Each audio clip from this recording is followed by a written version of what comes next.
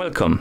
In front of me I have a Fossil Gen 6 FTW4066 watch, and I'm gonna show you how to unpair this watch from the Android phone.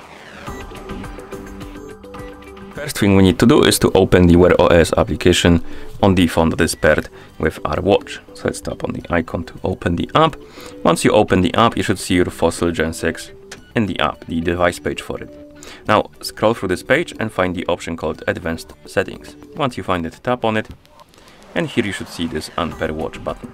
Tap on it, tap on Unpair Watch. The watch will disappear from the device page. You can also check the Bluetooth settings on your phone. So let's open the Bluetooth settings and check if you have the Fossil Gen 6 right here on the list of previously connected devices. As you can see, it's not here, but if it was, you can tap on the settings next to it, then forget device and forget device to remove it.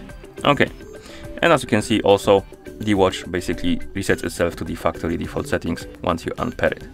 And that's how you unpair this watch from the Android phone. Thank you for watching. If you found this video helpful, please consider subscribing to our channel and leaving the like on the video.